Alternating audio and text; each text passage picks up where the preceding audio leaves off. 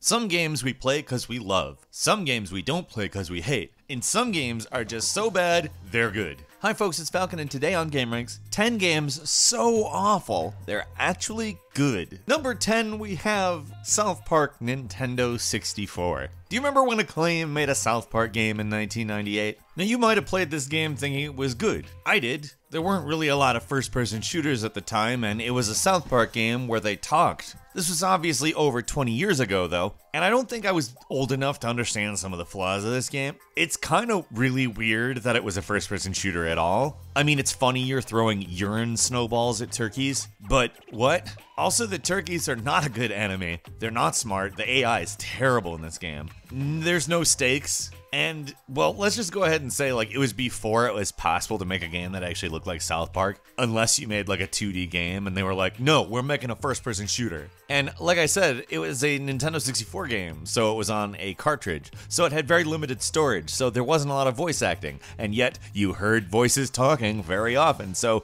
as you might be able to expect, it was pretty repetitive. If you watch Matt Stone and Trey Parker talk about the Fractured But Whole game, they did not love the first attempts at South Park games, and they decided that they basically had to be involved with it, otherwise it was going to be bad. But it did have the effect of being so bad, like, everything was kind of lazy and weird in a way that it was super endearing and fun, even though it maybe wasn't good. Number 9 is Star Wars Masters of Terrascasi, if I'm saying that correct. Like, do you remember when there was so many Star Wars games you didn't know what to do? And they were all like, yeah, let's touch on that expanded universe stuff. There were Star Wars platformers, Star Wars racing games, and this was a Star Wars fighting game. On paper, that sounds amazing. And in truth, back in the day, I remember getting a demo of this game and thinking it was cool as hell. But when you go back to it, it's like, maybe I didn't really know what a good fighting game was. Maybe I kind of just thought the lightsabers were really cool to have in a fighting game. Like, it is one of the slowest fighting games. It was slow to play, and if you watch it, ooh, is it slow to watch. Go and look at some videos of this game. It is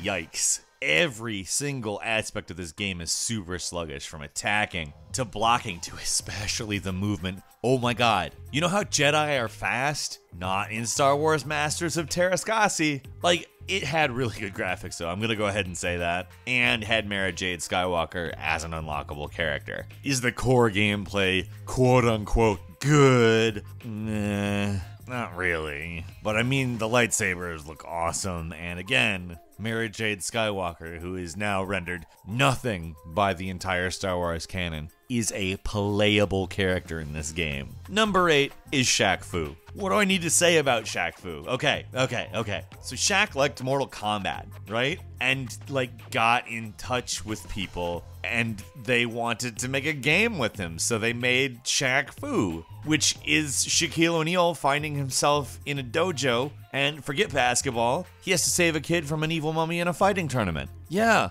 you know, what basketball stars normally do. This game was bad. And when people say, like, is this game as bad as people say? Yeah, the controls were not just bad, but, like, awkward. Like, you don't want to describe controls as awkward, but they were awkward. Clunky and strange, and didn't do what you thought they would do. They didn't really respond like the game it drew inspiration from, Mortal Kombat, at all. And everybody was really small. Like, I mean, on the screen, they were tiny. It was more like a beat-em-up than a fighting game, because at that point, again, Mortal Kombat kind of created the expectation of larger fighters on the screen. And in every aspect, it's a simplistic, uninspired, awkward fighting game that sometimes looked kind of good, but on the whole is just so ridiculous and outlandish. And when you play it, that's what's good about it. It's not the game, it's the fact that it's a game. It shouldn't be. In every single moment of the game,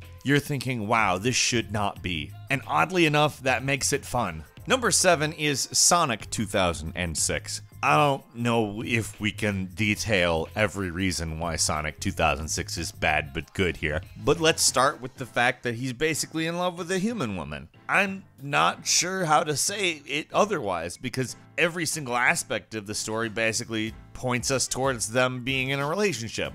They never actually explicitly say anything like that, but I mean, and this was a year before B-Movie. You can't even say they were like copying B-Movie, the weird like animal-human relationship. Oh yeah, and the controls for the game and the level design and the character models and the graphics and the story and the everything. Just nothing about this game is good. It's so bad, and it's not even like complete. Like the finished product is not even vaguely a finished product. Sure, it has all the content in it, but it is perhaps one of the buggiest messes that has ever been constructed and released to the public. At least by a studio that has the means not to do that. Oh, and the voice acting is laughably bad, so as you can't get through the poorly constructed levels because they're not just poorly constructed, they're also coded badly, and nothing works. I mean, I don't know what Sega was thinking, and that makes me love it. It's genuinely like playing some sort of proof of concept where like they got like people in the office to do the voices because they knew that they'd have to change it eventually. And like they obviously are very early in the production process because nothing works right. And yet this is the state that they plugged all of the content into and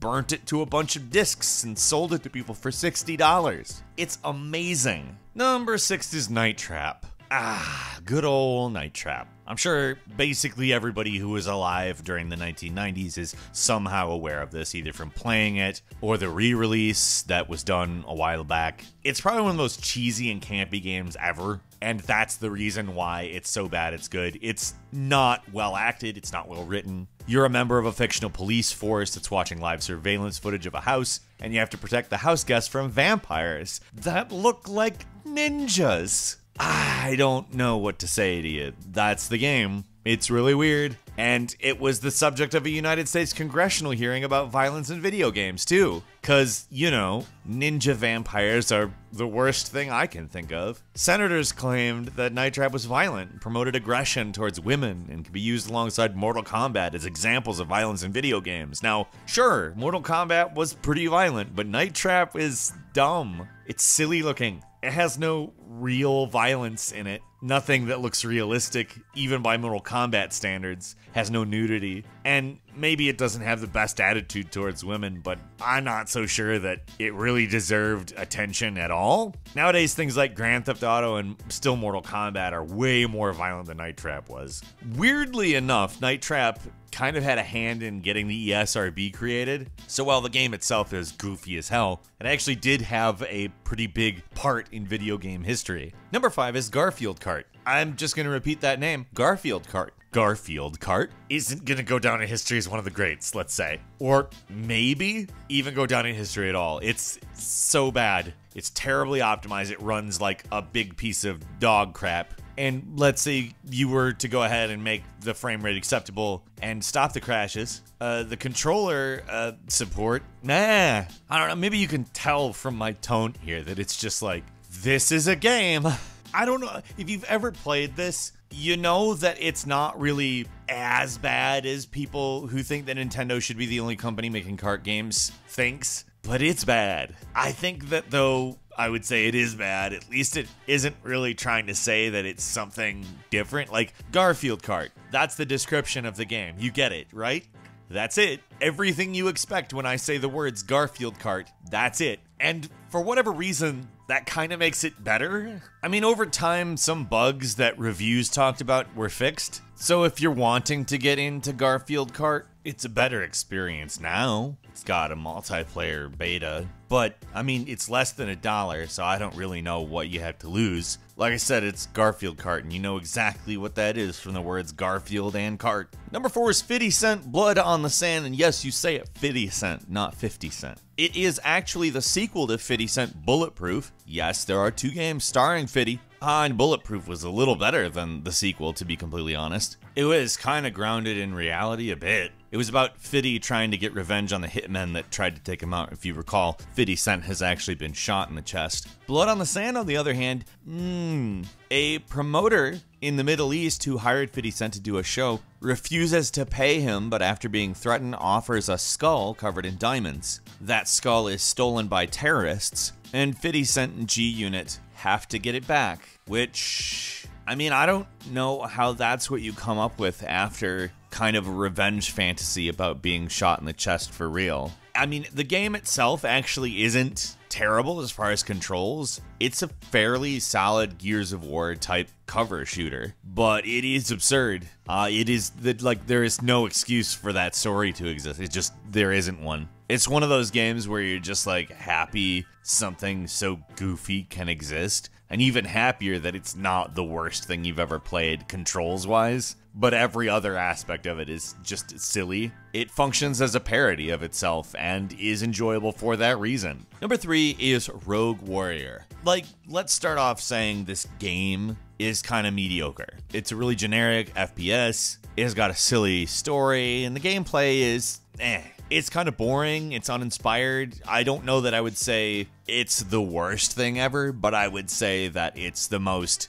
unremarkable games I've possibly ever seen. I would call it bad, but not the worst. So why is it even interesting at all? Well, let's ask Mr. Mickey Rourke, voice of the player character. I do not know whose idea it was to make, of all people, Mickey Rourke throw around cheesy Duke Nukem style one-liners, but every 30 seconds you get that. And the writer apparently just learned curse words because they were like, gonna bring in the cursing. Like every other word is a curse word, and sometimes like it's mainly curse words. And yes, it is actually that bad, and it's like, I don't have a problem with curse words. I almost think that like this person just really wanted to hear Mickey Rourke curse a lot. This game is also apparently based on a book that a real Marine wrote about his own life, and I need to read that book. Like, I haven't thought about this game in years, and it was during the course of this that I found out it was about a book, and I just want to read that book desperately at the moment. Number 2 is Deadly Premonition, which is one of the trickier games on this list. It has a cult following. It's basically because it's a really quirky game. It's a horror detective adventure game from the PS3, Xbox 360 era, and I think the people that like it know that it's really like kind of not good, and they kind of embrace it because it's ultra cheesy, like beyond. The game kind of doesn't embrace it. So one minute there's this sort of grim murder investigation, and then the next there's like wild pop culture references, cringy dialogue, and jazz saxophones. It's like if a Japanese developer tried to make a Twin Peaks game, but just kinda. Not like really fully embrace everything the show's about, but aesthetically embrace what the show's about. Also, the controls, sound, and graphics are obviously low budget and not the biggest priority of the developers, I guess. It's a rough game with some pretty bad controls. There are things about this game that make literally no sense at all, too.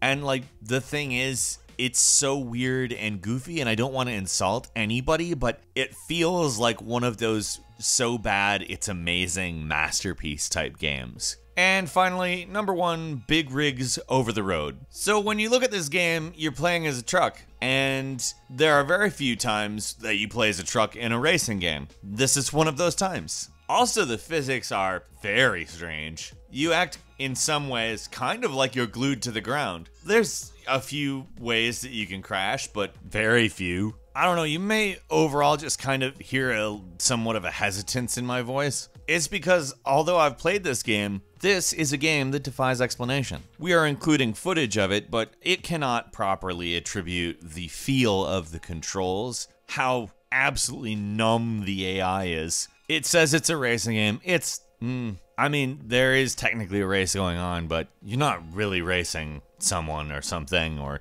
even some code. You're really not doing that. This is, I mean, borderline not a game, but in the mask of being a game, like it looks like a game. If you weren't watching a video for more than maybe 30 seconds of it, you would be under the impression that you're looking at a truck driving game. And if you manage to complete the race, you're met with the message that you're a winner, not you're a winner, you're a winner. And let's be clear, like, all of these things add up to, depending on your perspective, the worst game ever, as many reviewers called it, or the most amusing thing that you've ever seen in your entire life if you play it with some friends. I don't really mean play it with some friends. You can't really do that. It's a single player game. What games, in your opinion, are so bad, but you can't help but love them? Leave us a comment, let us know what you think, and if you like this video, please click like. If you're not subscribed, now's a great time to do so. We upload brand new videos every day of the week, and the best way to see them first is, of course, a subscription. So click subscribe, and don't forget to click the notification bell. As always, we thank you very much for watching this video. I'm Falcon. You can follow me on Twitter,